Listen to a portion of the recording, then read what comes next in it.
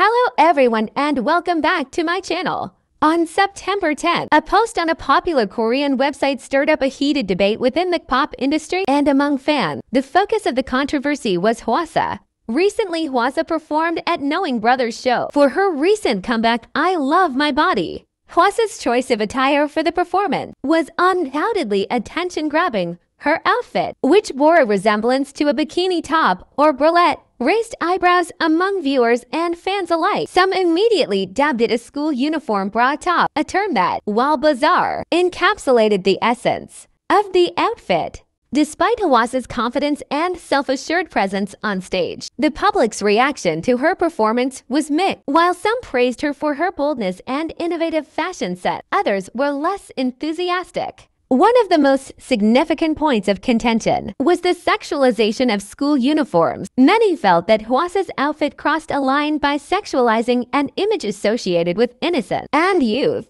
The female dancers accompanying her also faced scrutiny for their racy choreography featuring cropped shirts and short skirts. The combination of Hwasa's outfit and the dancers' provocative move added fuel to the fire of the debate surrounding the sexualization of the performance. One of netizens said people who are saying, so what? She's doing an homage to Britney are Oba. Britney got so much hate back then too. She got into a controversy for sexualized school uniforms.